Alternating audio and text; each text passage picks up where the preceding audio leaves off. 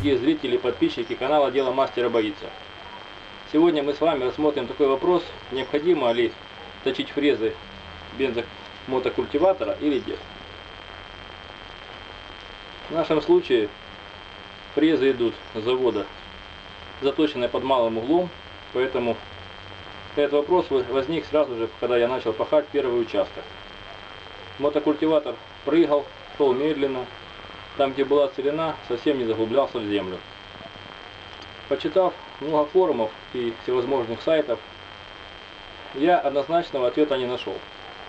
Некоторые советуют точить фрезы, говорят, что это хорошо врезается в землю, экономия бензина. Другие советуют не трогать их, оставлять заводскую заточку, потому что будет хорошо выбираться бурьян, корни бурьяна, всевозможный мусор, и придется каждые 5 метров чистить от этого мусора фрезы. Чтобы разобраться в этом вопросе, я сходил в специальный магазин продажи мотокультиваторов и попробовал степень заточки фрез культиваторов всевозможных производителей. У некоторых производителей фрезы заточены хорошо, как нож, у некоторых они очень тупые. В принципе, подумав, я решил, что нужно все-таки сделать заточку на небольшой угол. В одном из форумов я почитал, что оптимальная заточка это около 1 мм затупления лезвия. В нашем случае я померил заточку заводскую фрезы. Она равняется 3 мм. То есть еще 2 мм необходимо снять угла для того, чтобы мотокультиватор работал хорошо. Напомню, что у меня мотокультиватор Oleo-Mac 197 RH. Видео о его запуске и сборке вы увидите в конце моего этого видео. А сейчас вопрос состоит, точить их или нет. Все-таки я решил точить, поэтому для того, чтобы это сделать, необходимо снять фрезу с мотокультиватора. Я уже снял ее, одну штучку. Затем понадобится болгарка. Это очень полезная и нужная вещь в хозяйстве. Она еще называется углошлифовальная машина. Понадобится круг для болгарки, но не обычный отрезной, а заточной. Он отличается от обычного отрезного куска толщиной, круга толщиной. Здесь толщина около 5 мм, тогда как отрезной имеет около 2 мм толщину, здесь даже толщина 7 мм. Это правило техники безопасности, чтобы он при затачивании фрез не лопнул и не попал в глаза и в руки своими осколками. Конечно же, не стоит забывать о технике безопасности при работе с болгаркой. Для этого нам понадобятся специальные защитные очки, которые нужно одевать в любом случае при работе с болгаркой, и перчатки для защиты рук от всевозможных повреждений. Значит, для начала нужно нам установить круг на болгарку заточной.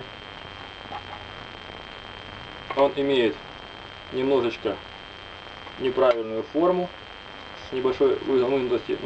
Рисунком необходимо устанавливать вверх. Вот оно легло в свое гнездо. И сверху зажимаем зажимной гайкой. Затягивать очень не нужно, потому что при работе круга он все равно еще подтянется. Болгарка готова к работе. Одеваем защитные очки, перчатки, берем болгарку и приступим к работе. Перед началом работы часть фрезы необходимо положить на какой-то предмет, в моем случае на пенек, чтобы он был более-менее упругий. Замеряем изначальную остроту за точки. Сейчас у нас толщина 3 мм. И начнем затачивать болгаркой. Необходимо периодически замерять толщину заточки, чтобы не снять лишнюю фаску. Потому что очень заостренные фрезы быстро сработаются и не дадут должного эффекта. Приступим.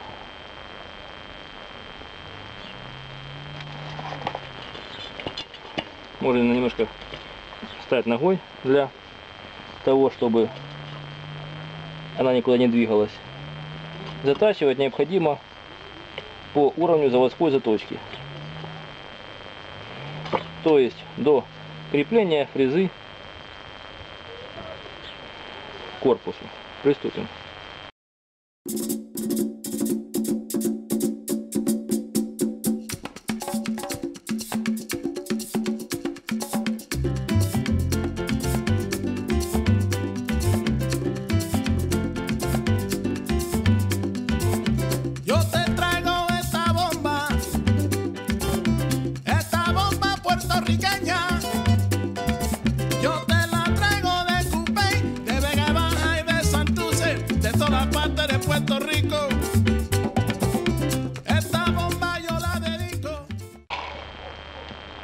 Вот, замеряем толщину с точки, она равняется 1,5 мм. Можно снять еще капельку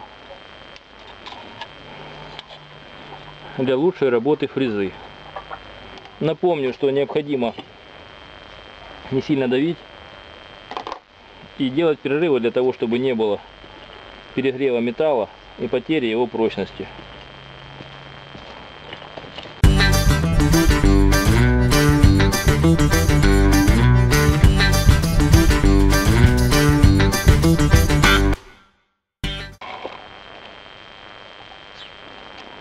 Вот заточенная фреза. Правильно, тупизна ее равняется 1 мм.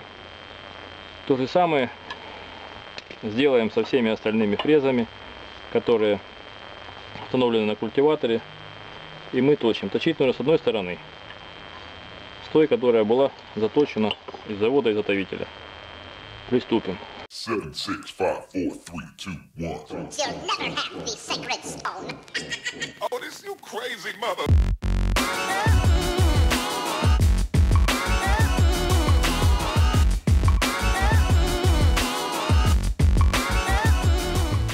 Для заточки противоположной стороны фрезы необходимо ее с этого положения перевести вверх ногами.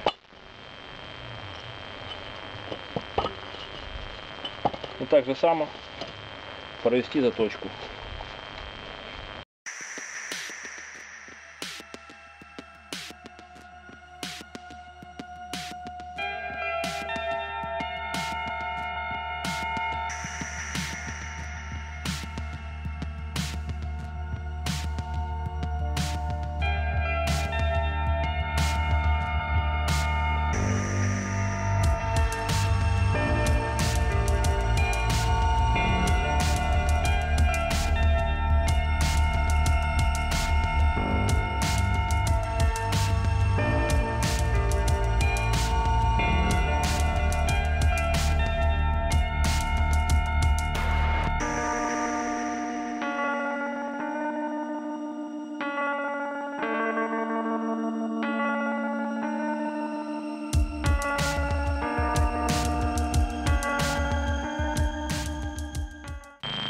Вот, фрезы все поточены. Теперь осталось испытать культиватор в действии. Земля сегодня немножечко влажная, так утром был дождь. Немножечко глинистая у нас, тяжелая почва. Для песчаных почв вообще точить не надо.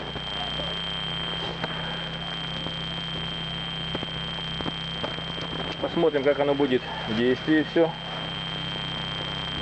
идти. Напомню, что культиватор у меня Oleo-Mac MH 197 РК.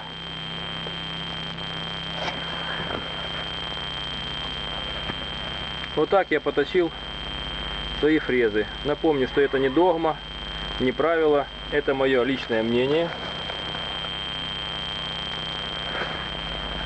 Если кто-то ее поддерживает, точите. Кому не нравится, дело каждого. Мы будем испытывать на огороде. Вы посмотрели видео о том, как я точу фрезы на мотокультиваторе. Это облегчает его работу, экономит бензин. Здесь, конечно, тоже нельзя переусердствовать, чтобы их не сделать очень острыми. Они будут быстро тупиться, на каждом камушке срабатываться, сильно резать бурьян. Говорят, что туда происходит его размножение при многократном измельчении. Поэтому я сделал все в меру и без фанатизма. Если вам понравилось видео, ставьте лайк, подписывайтесь на мой канал. Будьте с нами. Всем пока.